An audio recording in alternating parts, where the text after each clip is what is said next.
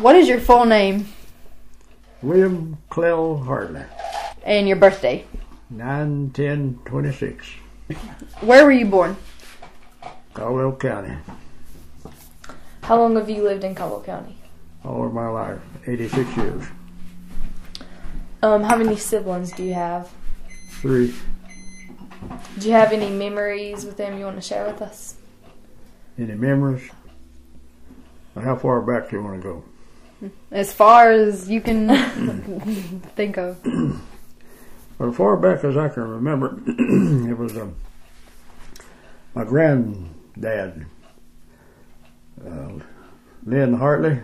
He had a little patch of clover on the side of a hill over here, real steep. And he wanted the clover to do real well. And he was going to take mule manure and put on the side of this hill over there for his clover to grow real well. So he didn't hook the mule to his sled and put the manure on the sled and take it over there and carry it up the hill. He had 2 big baskets. They called them fanny baskets. Anyway, they made like a person's behind, you know. Good size. Yeah, I'm fanny baskets. And he put this dried mule manure in these baskets, and he carried one on each arm, and went over there and climbed up beside that hill, and he spread that manure. That's the only thing I can remember. The far back, probably 5 years old. He would be coming back by the time I walked over there behind him. You know, he walked real fast. You know, he'd be coming back already, and he'd go back and get another load of mule manure to put on the side of the hill. That's as far back as I can remember. That's probably about 1931 or 2 or somewhere along there. Do you have any fond memories of you and your brothers and sisters? Yeah, we did all kinds of things back in them days. We had animals to work, you know, goats and calves, and finally you had a pretty good sized bull, you know, and we broke him to work, you know, to our wagons. And Boone Estes my daddy had Bristol to make a wagon just like a horse-drawn wagon, only miniature, you know. It's a hard job to make that thing, and very few people could have made it, you know. It's just like a animal-drawn wagon, you know, commercial wagon. And my daddy fixed some shafts in it. Shafts was fixed on each side of the bull, you know, to pull the wagon. And we would haul leaves. We bedded the cow stables with leaves, you know. Both the cows had about anywhere from 4 to 6 cows to milk every night. Of course, we didn't milk them till they got old, you know. And it put these leaves in the cow stables for bedding, you know, so she'd keep herself sort of clean, you know. And we did that. We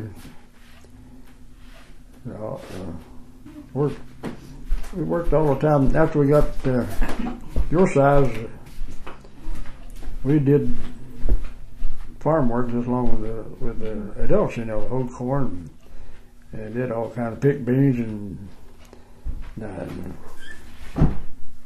dug mashed potatoes, all kinds of things. And back then there wasn't many bugs. We'd have a little tin can with a little kerosene in it, and we go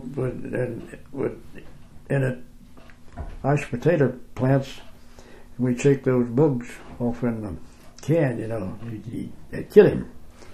And on the beans the same way. They didn't have anything to spray them with, you know, back then. You didn't have that many bugs. And you go through between the rows of the beans and shake them into their little can, you know. And we did all kinds of things. Mm-hmm. I wrote my memoirs. You should have got a hold of that. Read that. So, what's the next thing? Who would you say you were closest to out of your siblings? It's a family basket.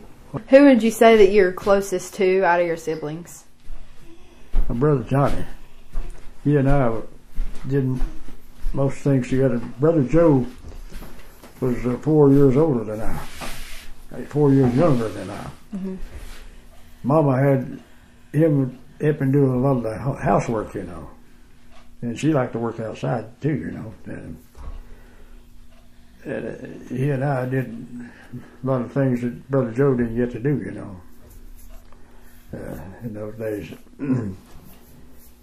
And we made wagons out of wooden wheel wagons. Cut a piece of end of a log off, you know, and about 2 inches thick, you know, bored a hole in it and put it on axle, made wagons, and pulled it up way up steep hills over here, ride down the hills, you know. One time, someone told us to get a piece of the skin off of a ham, and just take this piece of ham and put it around your axle and tack it on top, you know, and leave the greasy side on the outside, you know, and the face side on the axle, you know, but the greasy side, and then put your wheel over the piece of hog skin, you know, and we thought that was just like having a fast car, you know. Back in them days, you didn't have douches and all that stuff, but it would go faster with that greasy piece of meat tacked on that axle, you know, down the hill, you know. Well, you know, we didn't have my daddy didn't let us have the grease that he put on his axle wagon axles, you know. He kept that to himself. What was it like as a teenager growing up? Well, back in those days, most every teenager had to work, you know. They played outside. They didn't watch TV all day. We didn't have a radio till I was probably 14 years old. And no telephone, no nothing. And No electricity, too. no electricity. And had a kerosene lamp like that was sitting up top of the refrigerator right under for light. That's all you had. We got electricity. Had a wood stove and had a fireplace, and it was always cold because all the heat went up the chimney, you know. And the houses had wood shingles on top of the house, and sometimes you could see a crack through the ceiling, and you could see all the way out through the crack in the top of the house, you know. Somehow it didn't seem to leak, you know. Yeah. What was your first job? First job? Mm-hmm. First public job? First public job I had was when I was 16 years old, in August, when we didn't have to work so much. They let me go over there to the Ford place in Lenore and see if I could get a job working on A model cars, you know. So I went over there and got a job working on A model cars. I would reline the brakes, you know. I could do stuff like that, reline the brakes, and I'd sand them down, you know, get them ready to paint and all that stuff, you know. And I worked a while at that for $3 a day for 10 hours, and but I worked a good little while. But they put me outside in the hot sunshine to sand this Model A car down, you know. And I guess it's just too hot out there, you know, and I have to sand that hot vehicle, you know, and that was the last day I worked. I didn't go back. Would you call driving? Oh yeah. I drove a school bus after he got 16 years old, for 2 years, and he didn't have a telephone or anything, a radio or anything.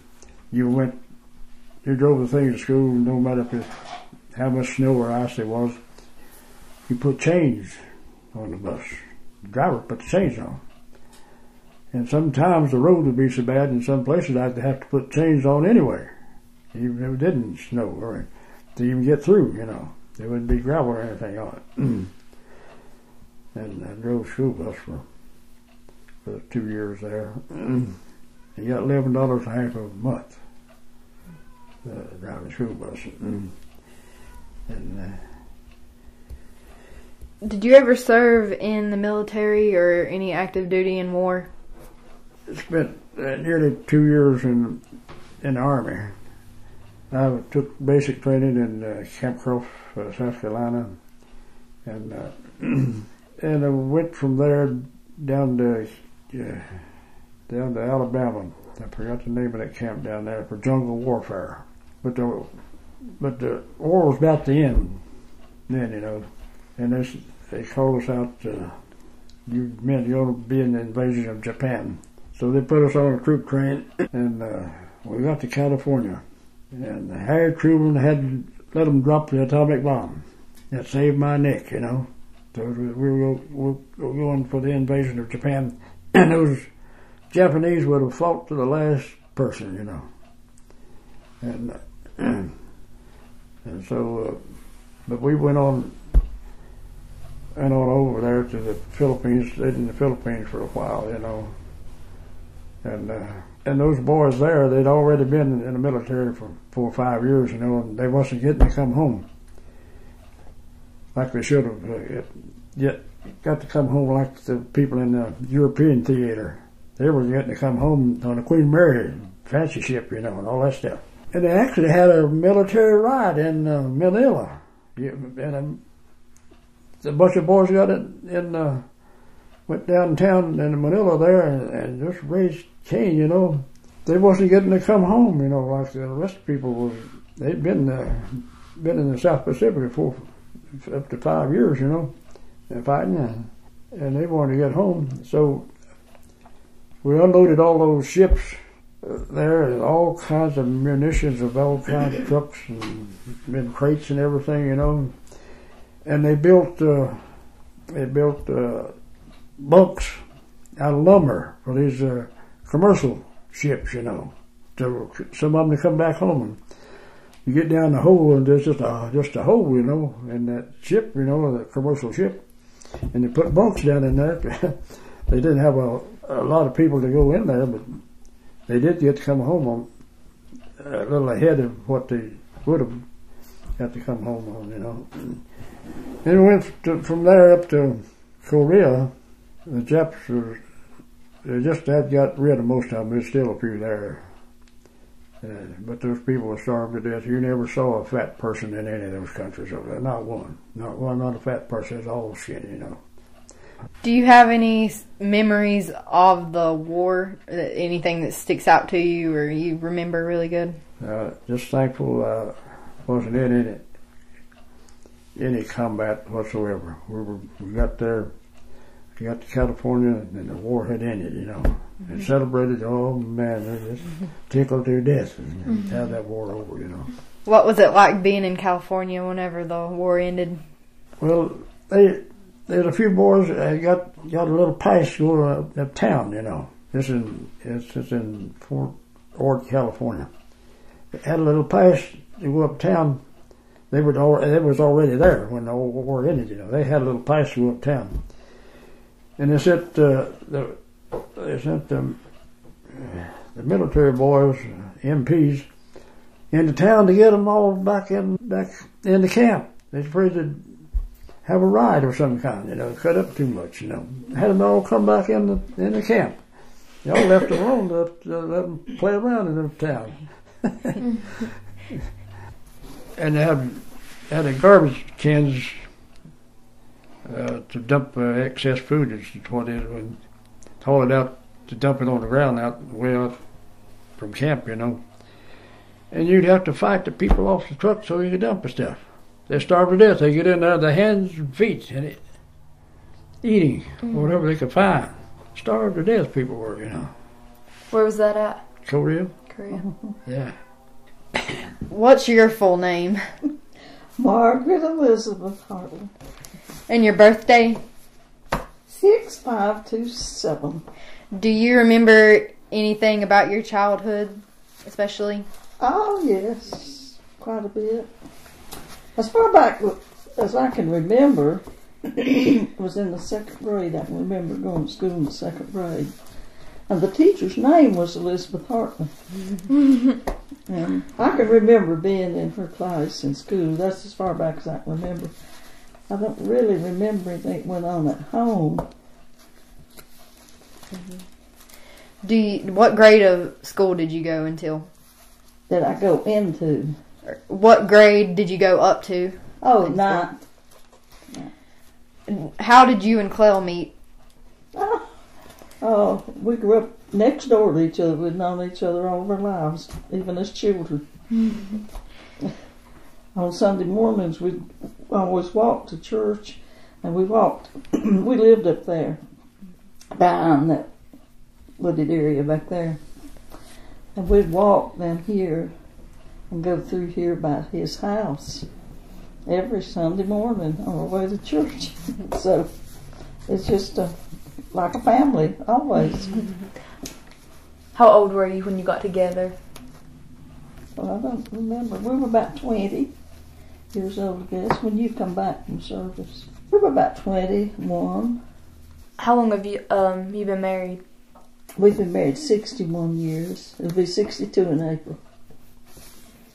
Do you have any memories of whenever you and him were younger, whenever you got married? Went with all kinds of places, went to movies, and, went up in the mountains and go to church. And Did you go on a honeymoon? we did, to Pigeon Forge. Mm-hmm. Do either of you wish you had done anything differently in your lives as far as jobs or anything? Well, I have thought that I kind of had the chance to have good jobs if I had finished school. So you wish you would have gone through more school to get a job? Well, I guess I do. I never thought about it that much because there was actually not a lot of jobs to get.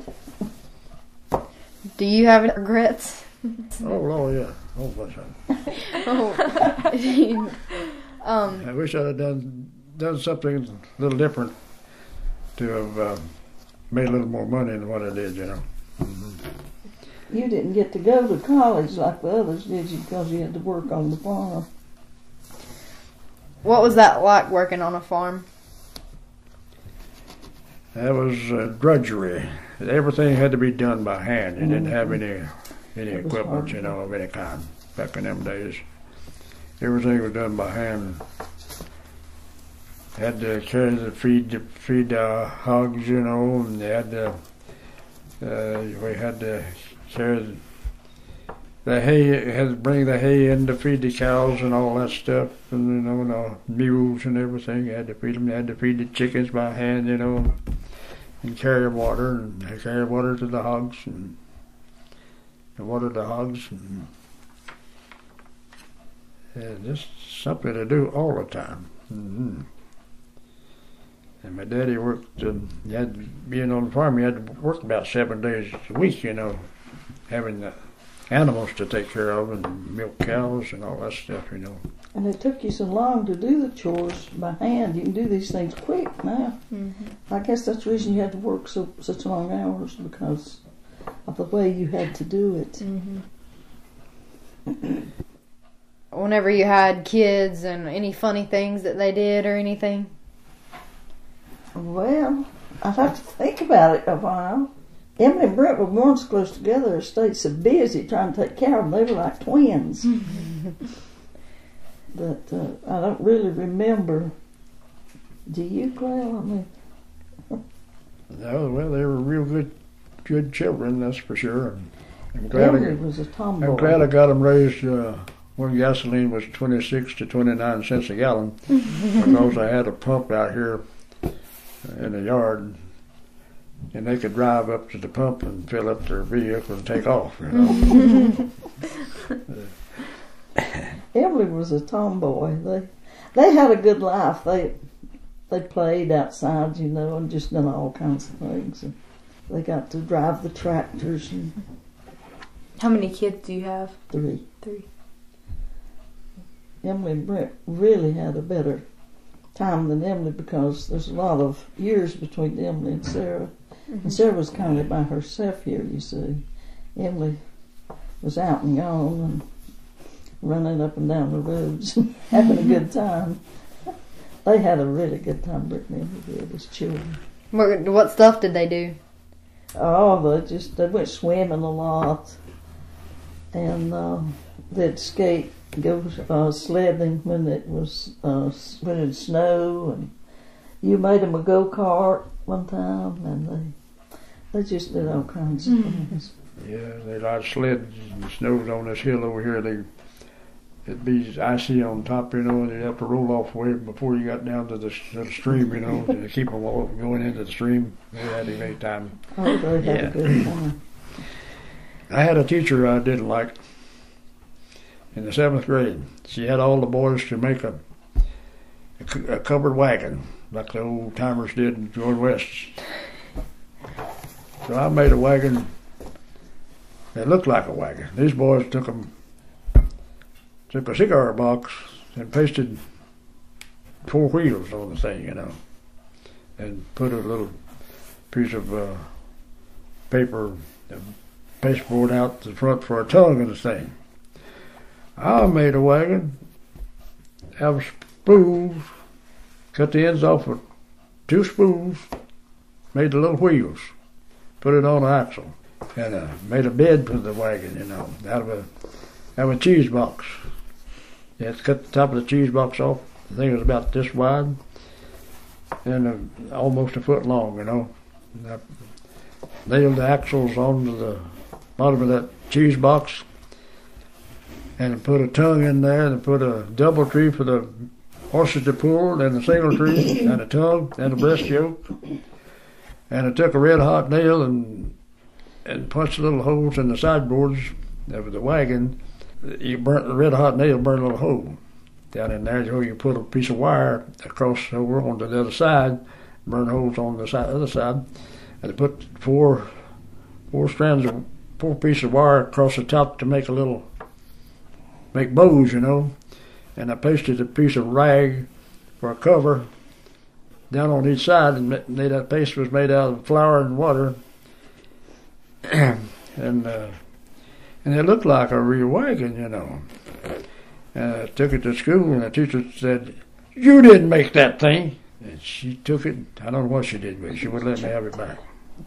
And I was afraid to tell my parents because they'd have went up there and got on to her. And I was afraid to ask her if I could have it back, you know. It would work. The wheels would roll, you know. It's a real covered little wagon.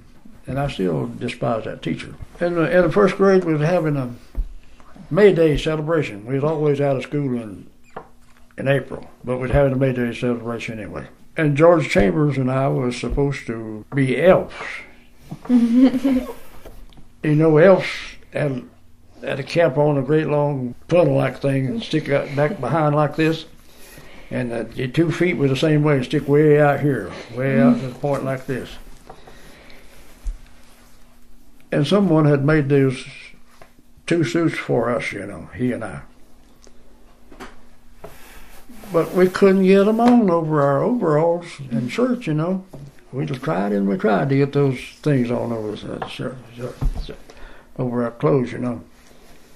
And Miss Chester says, "Little boys, you're just going to have to take your clothes off." And George and I said, "Lord mercy, we don't want to take our clothes off." Because in them days, a kid in the 1st grade, all they had on was a shirt and a pair of overalls. And didn't even have on shoes, you know. Didn't wear shoes to school after they got warm enough to have. So we decided, and Miss Chester said, oh, Miss Chester don't mind the sea little boys. And George and I said, well, we took our clothes off. And we barely could get the suits on, you know, without any clothes on. Can you imagine kids doing that this day and time? Oh my goodness.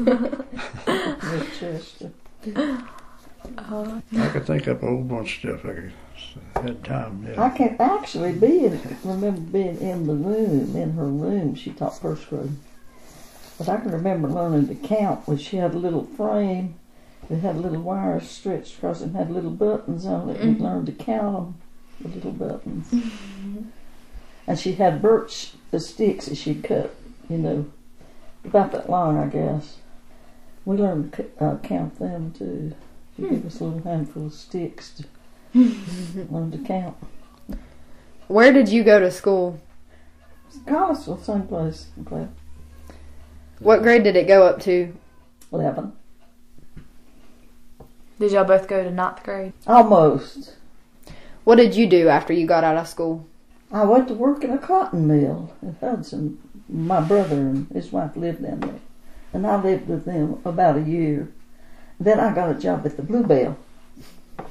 And I worked there for, I forgot how many years I worked there. What was the Bluebell?